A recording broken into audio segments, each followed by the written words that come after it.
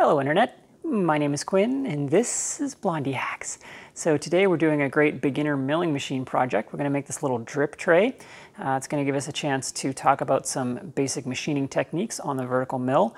I'm using this to catch drips on my electric steam boiler, but you can make it any size and maybe you'll find a place for this in your life. Okay, let's dive in.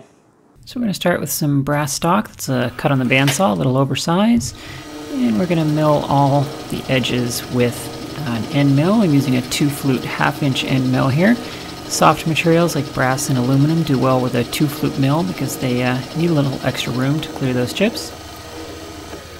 And my end mill's a little too narrow for this piece, so I'm going to wind in the y-axis there and do another pass back the other way.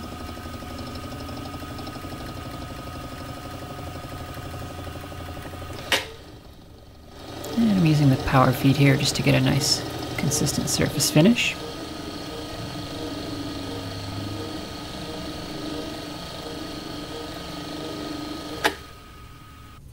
Alright, looking good.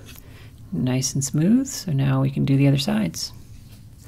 Alright, now we're going to use our edge finder to zero our DRO. Once that bumps over, we've found the edge. Now we're all centered up, a little more WD-40, and we're going to start milling out the center cavity.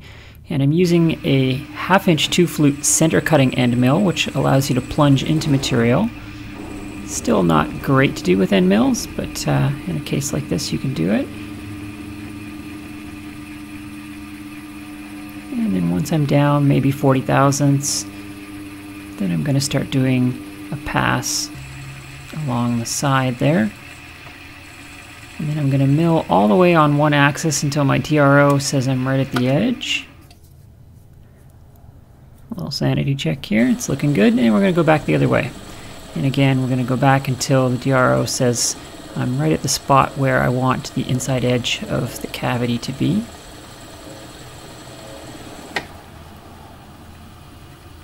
And I'm going to finish up by hand as I get close to the line. Don't want to trust the power feed for this.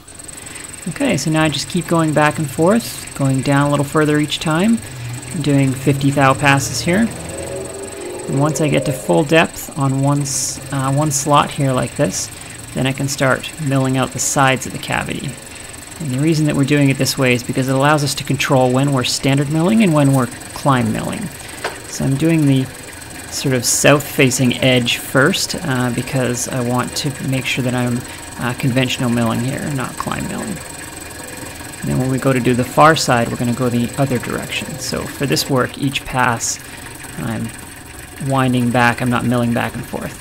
And then when I get into the corner here, again using my DRO and feeding by hand, just to get a nice corner radius in there.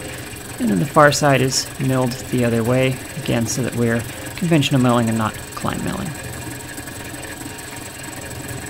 You can see I've got the cavity kind of filled with WD-40 there just to kind of serve as flood coolant. And then once again winding in carefully to get the final result. And then we just got to round those outside corners. We're going to do that the old-fashioned way, starting with a 10-inch double-cut bastard file. Now, notice the technique. I'm actually dropping the handle of the file on each stroke, and that's carving the opposite curve that I want the corner to have, which is counterintuitive, but it actually gives you a nicer result when filing corners. And finishing up here with a 10-inch single-cut mill file. And just keep going until I match the radius on the inside corner and do the rest of the corners, and we are all done. And here's the final result. As you can see, I'm using it to catch drips on my electric steam boiler's blowdown valve, but you can use yours for whatever you like. It's really just an excuse to practice your skills on the vertical mill. Thanks for watching.